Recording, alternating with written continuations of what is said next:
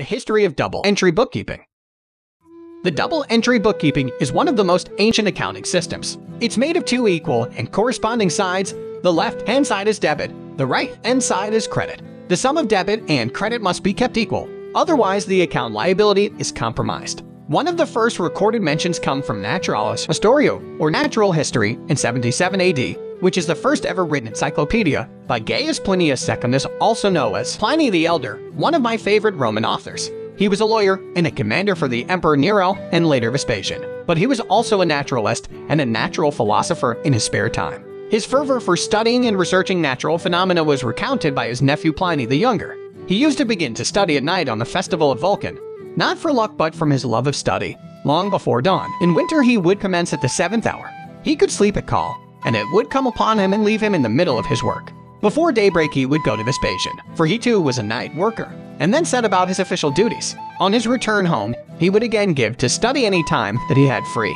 With this dedication, he published 10 out of the 37 volumes of the encyclopedia. The rest was published posthumously by his nephew. After the death of his uncle due to the eruption of Mount Vesuvius in 79 AD, he went to research. Natural history is one of the largest single works to have survived from the Roman Empire and purports to cover the entire field of ancient knowledge. It encompasses the fields of botany, zoology, astronomy, geology, and mineralogy, as well as the exploitation of those resources. In regards to accounting, he wrote, "On one page all the disbursements are entered, on the other page all the receipts. Both pages constitute a whole for each operation of every man." This was called the Tabulae Rationum, or Books of the Table, and every Roman head of family was required to keep a record of domestic accounts. This ledger was always kept in high regard. For example, in 77 BC, the lawyer and renowned orator Cicero used the evidence of a client's well-kept ledger to argue in court for his good character and trustworthiness, saying, "Day books last for a month, ledgers forever. Day books embrace the memory of a moment.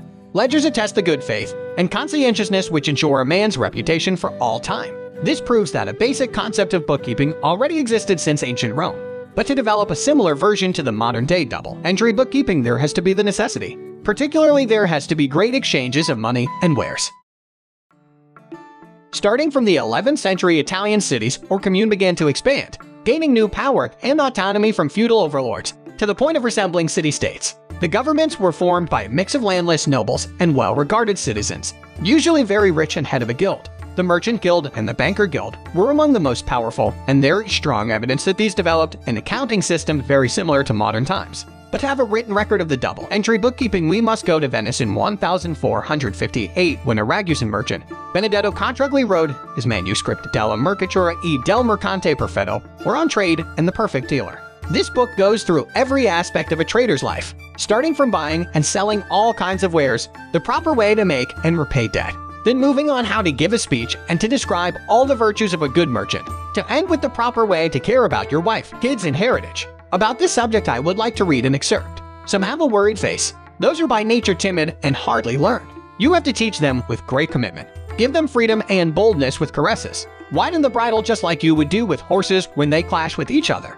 Yikes! In regards of accounting, Contragli wrote, "Shall the merchant always keep 3 books, the journal, the copybook, and the memorial? In the journal you shall group and order all your capital. Then you'll duplicate in the copybook. There with your capital you shall enter the market and write down every debt or credit until the last transaction of the day. In the memorial you shall note every night, or in the early morning, all the negotiations of that day. Then you'll start again with the journal. At the end of the year you shall check with the starting figures and write down your gain." There you have it. Not only the origin of the double-entry bookkeeping, but also the first record, an instruction on how to write a balance sheet from 500 years ago, still nagging the humans.